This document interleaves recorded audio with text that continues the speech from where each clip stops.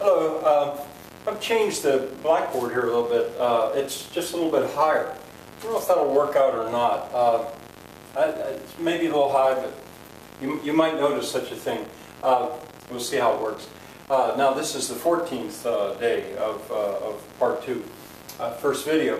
And I'm backing up in my mind a little bit. I forgot to tell you that if you fly, well, I suppose anywhere, a window seat now is not as important as it once was to me.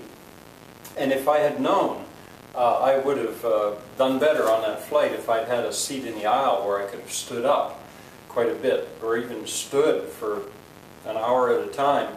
But I always wanted a window seat because I wanted to see out there. And in fact, I saw Norway from above, and I saw Sweden from above, and I liked that.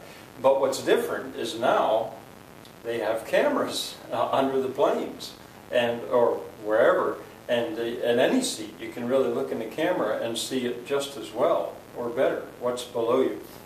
I'll remember that from now on. All right, I don't want to go on and on about Shirley, but the one thing I think I should have said yesterday is, if there's anything she does well, it's figure out how she can help somebody. I'm not the only one that she has helped, but that defines her personality in some ways. She is so good at figuring out a way to help somebody out, and I've been the lucky beneficiary of so much help. All right, well, she helped me. The reason we left from Harburg, or I left from Harburg, was because that way we had more time. We had never really met before, and we had a little bit more time. If I had left from Hamburg, which I could have, I might have had to be on the train at 8 o'clock or 9 o'clock. From Harburg, it was more like 10:30 or 11 that I could get on the train in order to make it to Paris that night. And so we said goodbye, and off I went.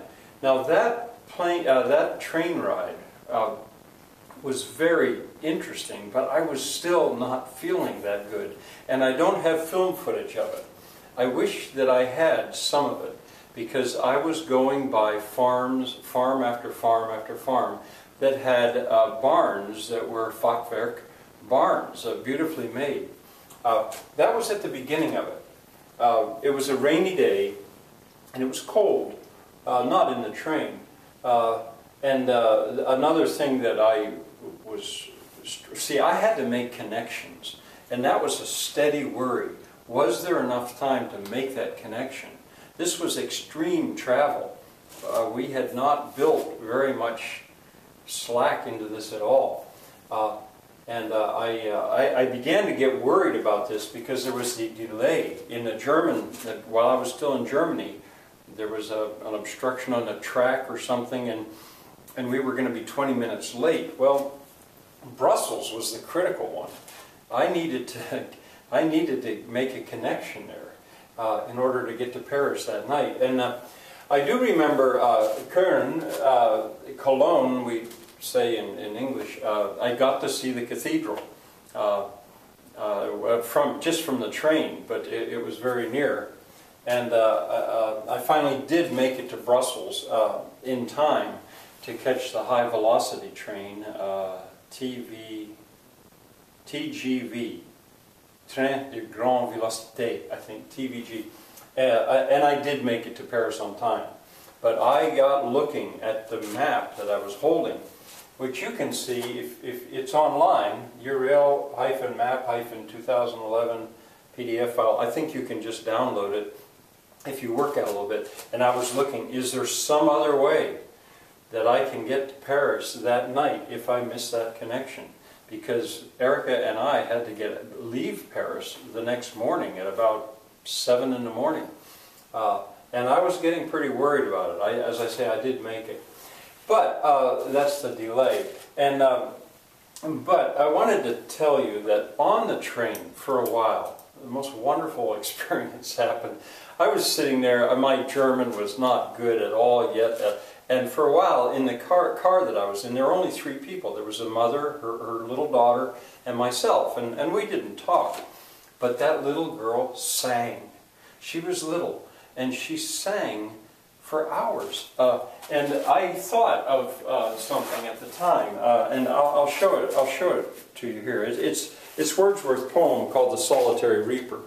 It's in this collection of books. That's a 7th grade literature book. That's the one I'm going to show you. Here's the 8th grade one. Very, very good. I've taught from both of those.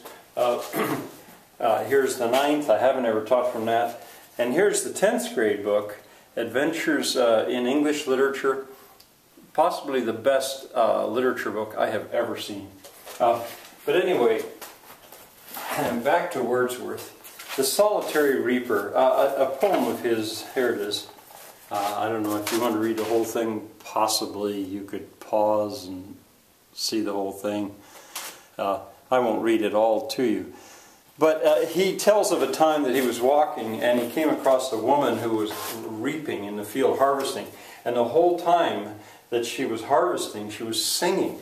And he didn't understand the language. It was probably Scottish or something. Behold her single in the field, yon solitary Highland lass, reaping and singing by herself, stop here or gently pass. I'm not going to read the whole poem to you. But he didn't understand, but he was struck by the beauty of this woman singing, just for no audience at all. And that's what I thought with this little girl who sang like a bird. At the end it goes like this. Whate'er the theme the maiden sang, as if her song could have no ending, I saw her singing at her work and o'er the sickle bending. I listened, motionless and still, and as I mounted up the hill, the music in my ear I bore long after it was heard no more.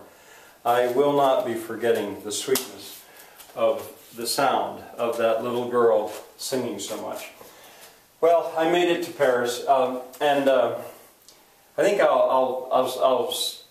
had the dilemma of getting across Paris to a hostel, and I'll tell you about that I think tomorrow. But meantime, Erica, we had departed ways in Dulles. She had now 2 days or almost 2 days in Paris, and in the next video, it'll be point 2.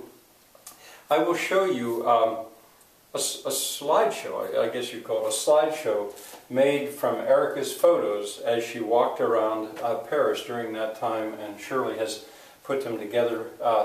She's always helping with this course. So you're going to see some of Paris from my daughter's viewpoint. I think you'll find it different from what you might expect. See you tomorrow.